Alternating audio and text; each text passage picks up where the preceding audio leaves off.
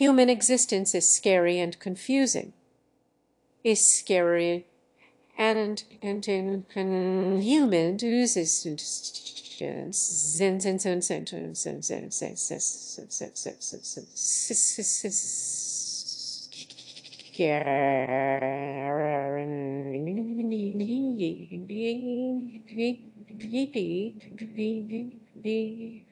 A few 100,000 years ago, we became conscious and found ourselves in a strange place. It was filled with other beings. We could eat some could eat us. There was liquid stuff we could drink, things we could use to make more things. The daytime sky had a tiny yellow ball that warmed our skin. The night sky was filled with beautiful lights. This place was obviously made for us. Something was watching over us. We were home. This made everything much less scary and confusing. But the older we got, the more we learned about the world and ourselves. We learned that the twinkling lights are not shining beautifully for us. They just are. We learned that we are not at the center of what we now call the universe, and that it is much, much older than we thought. We learned that we are made of many little dead things, which make up bigger things that are not dead for some reason, and that we are just another temporary stage in a history going back over 1 billion years. We learned, in all, that we live on a moist speck of dust moving around a medium-sized star, in a quiet region of one arm of an average galaxy, which is part of a galaxy group that we will never leave. And this group is only one of thousands that together make up a galaxy supercluster. But even our supercluster is only one in thousands that make up what we call the observable universe. The universe might be 1,000,000 times bigger, but we will never know. We could throw words around like 200 billion galaxies, or trillions of stars, or bazillions of planets. But all of these numbers mean nothing. Our brains can't comprehend these concepts. The universe is too big. There is too much of it. But size is not the most troubling concept we have to deal with. It's time, or more precisely, the time we have.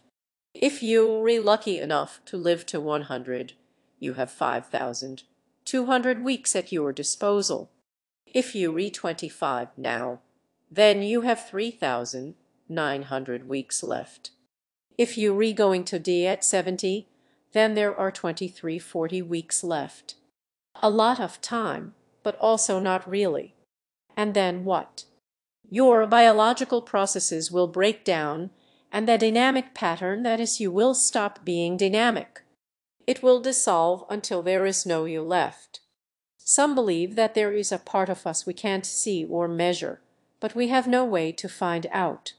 So this life might be it, and we might end up dead forever. This is less scary than it sounds.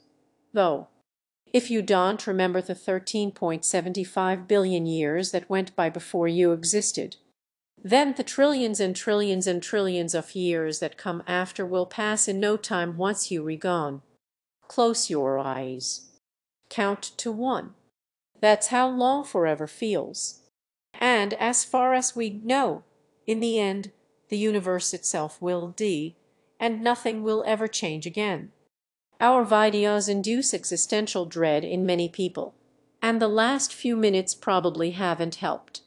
So, for once, we want to offer a different way of looking at these things. An unscientific, subjective point of view. The philosophy of Kurzgesagt, if you want. Please take it with a grain of salt. We don't know any more about human existence than you do. We counter existential dread with optimistic nihilism. What do we mean by that? Well, to summarize, it seems very unlikely that 200 trillion stars have been made for us. In a way, it feels like the cruelest joke in existence has been played on us. We became self-aware only to realize this story is not about us. While it is great to know about electrons and the powerhouse of the cell, Science doesn't do a lot to make this less depressing. Okay, but so what? You only get one shot at life, which is scary, but it also sets you free. If the universe ends in heat death, every humiliation you suffer in your life will be forgotten. Every mistake you made will not matter in the end. Every bad thing you did will be voided. Thing you did will be voided.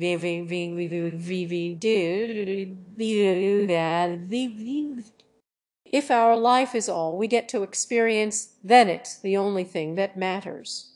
If the universe has no principles, the only principles relevant are the ones we decide on. If the universe has no purpose, then we get to dictate what its purpose is. Humans will most certainly cease to exist at some point. But before we do, we get to explore ourselves and the world around us. We get to experience feelings. We get to experience food, books, sunrises, and being with each other. The fact that we're even able to think about these things is already kind of incredible. It's easy to think of ourselves as separated from everything, but this is not true. We are as much the universe as a neutron star, or a black hole, or a nebula. Even better, actually, we are its thinking and feeling part, the sensory organs of the universe. We are truly free in a universe-sized playground. So we might as well aim to be happy and to build some kind of utopia in the stars. It's not as if we've found out everything there is to know. We don't know why the rules of the universe are as they are, how life came into existence, what life is. We have no idea what consciousness is, or if we are alone in the universe. But we can try to find some answers. There are billions of stars to visit, diseases to cure, people to help, happy feelings to be experienced, and video games to finish. There is so much to do. So, wrapping up, you've probably used up a good chunk of the time available to you. If this is our one shot at life, there is no reason not to have fun and live as happily as possible. Bonus points if you make the life of other people better. More bonus points if you help build a galactic human empire. Do the things that make you feel good. You get to decide whatever this means for you.